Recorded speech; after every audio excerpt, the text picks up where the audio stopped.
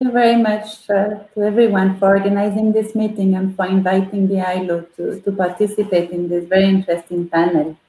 In fact, as very well highlighted by Dr. De Schutter earlier in his keynote remark, social protection, as he said, is an ingredient to be put at the core of the development process.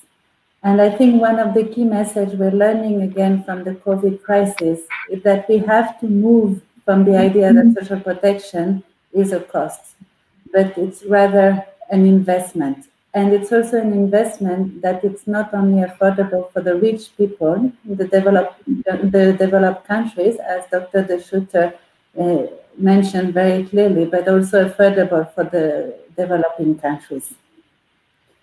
Indeed, social protection will bring positive return for the inclusive economic development and will also help reducing poverty and inequalities. Countries have shown that they were able to rebound and also learn from this crisis. We have many examples from the Asian crisis in 1997, but also from the economic and financial crisis in 2009, including in Africa. And following this crisis, there was also a regain of attention for social protection, with new measures being adopted in many countries. So this crisis is indeed, as Dr. De Schutter said, is a real opportunity to start building better and to start building back better.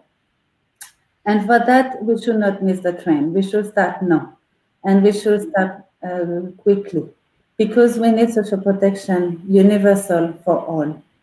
Because we also need innovative measures to be able to cover the informal economy that was also mentioned by Dr. De Schutter. And we also need to quickly move and start discussion to increase investment in social protection.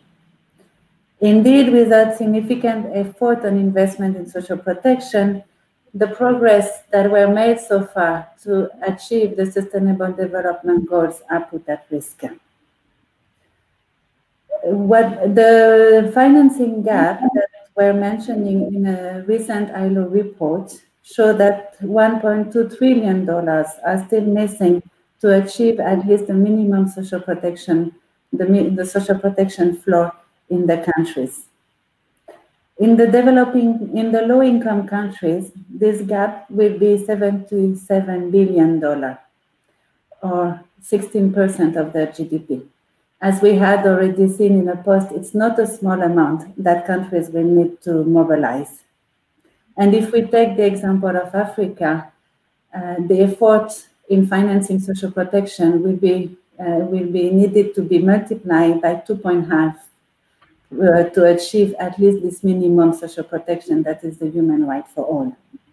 So indeed, it's not a small effort, but there are innovations that we've seen already in countries, including in African countries, that show that this is possible. Apart from this innovation and the new financing option, we probably need to look at also how to boost the formalization of the economy. And this will have a twofold result. In one hand, it will provide a better protection for workers in the informal economy. It will also turn them into contributors of their own social protection. On the other hand, formalization of the economy will also help increasing the tax base and the tax revenue that the state needs to continue expanding the coverage of social protection. Equally important to investing more in social protection is also to investing better in social protection. If I give my last two messages, the ILO, together with UNICEF, the European Commission, and the Global Coalition for Social Protection are now implementing a project to support countries in increasing their financing for social protection, improving their public finances, with the result to extend coverage. The project is already being implemented in 10 countries, and it continues to expand as also the response to the COVID is more and more needed across the country. So those were the message, and I thank you very much.